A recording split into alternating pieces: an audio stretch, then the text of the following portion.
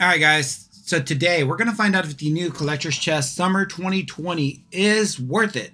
Now, this is a new product that released along with all the other back-to-school products, and I will have a separate video reviewing the 3 back-to-school products as well. And we're just going to open this product, review it, see what the pack selection is like, see what comes inside of it in terms of like promo cards and that sort, and just see if the product is worth it. So with that being said, let's go ahead and get into it today.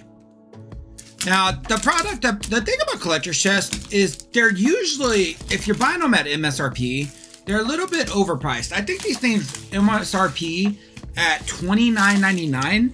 And back when they were first introduced, or like when they were like starting out, they had a lot of cool things inside of them.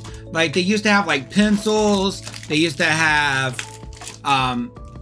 what else did they used to have? They used to have like exclusive promo cards. Like, if you think like the, I think it was the Gengar one, had a shiny Gengar, shiny Mega Gengar EX, right?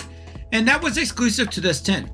Now, all they do is they take cards usually from the set that is currently released or a set, the prior set before that, and they just give them a Cosmo foiling. And then it kind of feels like there's nothing unique to this tin unless you just want a Cosmo version of a common card. And back then, you used to get pencils, you used to get this little notepad, you got stickers, you got your mini portfolio, you would get your 6 booster packs, and then you would get like promos that were exclusive to this. And I think the last tin that we've seen that had exclusive promos was either Celebrations or the one that was based off the movie that had the armored Mewtwo in it. I don't remember which one came last, but I think it was the Celebrations one, which had 3 exclusive Celebration promos. But your tin does feature Iron Thorns, Iron Valiant, and then it also features Flutter Mane and Screamtail. So pretty cool in terms of like which Pokemon are featured. You do get a series of stickers. Anybody who's a fan of stickers, these are always cool to have. If you have a kid who loves Pokemon, this is probably something that they'd really enjoy. Same with the mini portfolio. No major collector, no high-end collector really uses these, but kids love these things.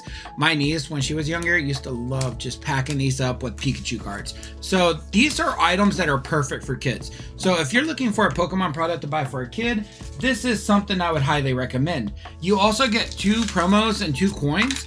Now, I'll tell you right now, I love the coins. The coins are awesome because one coin features Screamtail.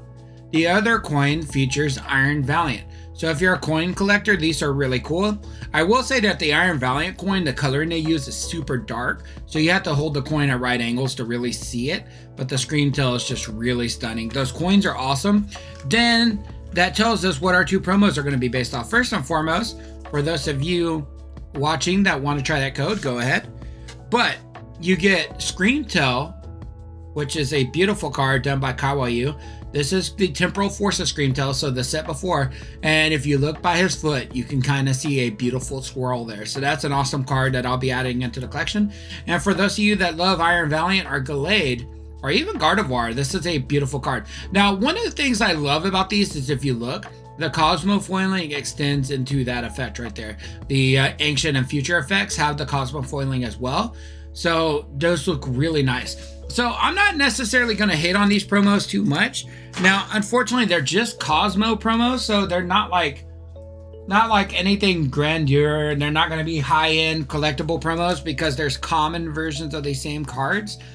But if you're somebody who really loves Pokemon and you really enjoy the Scarlet and Violet games, those might be cards you want to add to your collection. So we've seen stickers, we've seen the mini portfolio, you've seen the Collector's Chest itself, which works as a lunchbox. You see your 2 promos and you see your coins. Now, you also get 6 packs. Now, the pack selection I actually really enjoy. First and foremost, I am a defender of Obsidian Flames, so I actually love Obsidian Flames. And Paradox Rift is always fun to open because there's a lot of good cards to still chase in the set. And then you get 2 Temporal Forces and 2 Twilight Masquerade. So what I think I'll do is I'll rotate these around. So that way we kind of just mix up the selection, and we're going to see if we can pull anything out of these 6 packs. Now, I will say this as a review. If you're trying to buy a Pokemon product for a kid, an elementary school kid who just wants to open up Pokemon cards and they don't care what they're collecting, this is perfect. This is a 10 out of 10 product for a kid. But if you're a serious collector and you're somebody who's looking up to open up some packs, even if you're just trying to have fun, this is all question, do you think these 6 packs are worth $30? because you're not really going to get much value from your 2 promos. So is this where all your value lies? That's the question you have to ask yourself when opening up this product, okay? So with that being said, let's go ahead and get into these 6 packs and see if we could pull anything. I will be giving away all codes in today's video, so make sure you use those if you're first here. And any opening I do exclusive for YouTube, I will give away the codes during that opening, okay? So make sure if you like codes that you're here. Sada's Vitality is actually a pretty solid trainer card. So we're starting off with Zekrom, Pumpkaboo, and Volcanion. I actually really like the Volcanion Pokemon, so that's not a bad hit. But we're wanting to actually hit something. We don't want to just be stuck with nothing. Code card for Masquerade. And let's see if we can get that Greninja. If not Greninja, Eevee or Perrin. Eevee because I only have the Japanese copy right now. Perrin because that's my current chase. And then Greninja because Greninja would buy me both Perrin and Eevee if I sold it.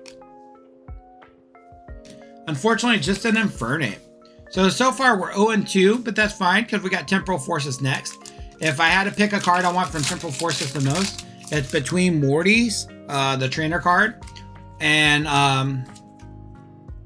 your what is it called?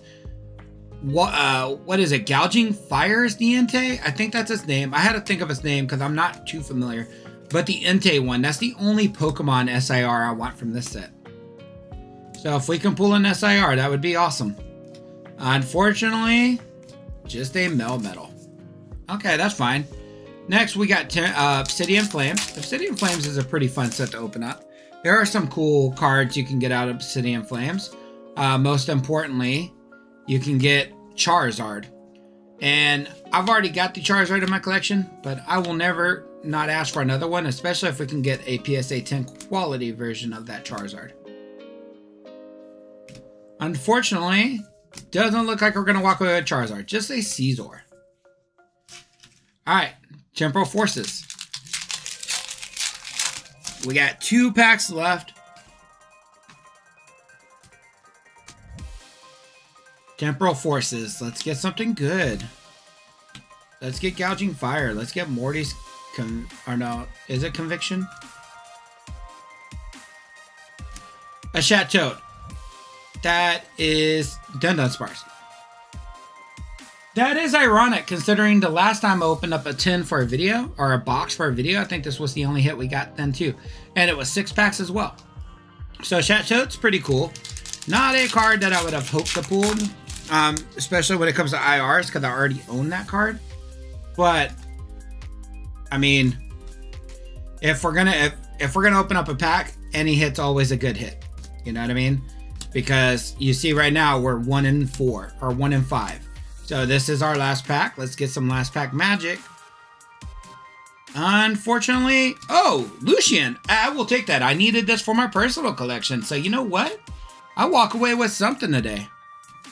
That's nice. Ooh, I really dig that.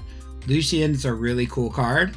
Not necessarily playable or highly valuable, but it's definitely a card that I'll be adding into personal collection.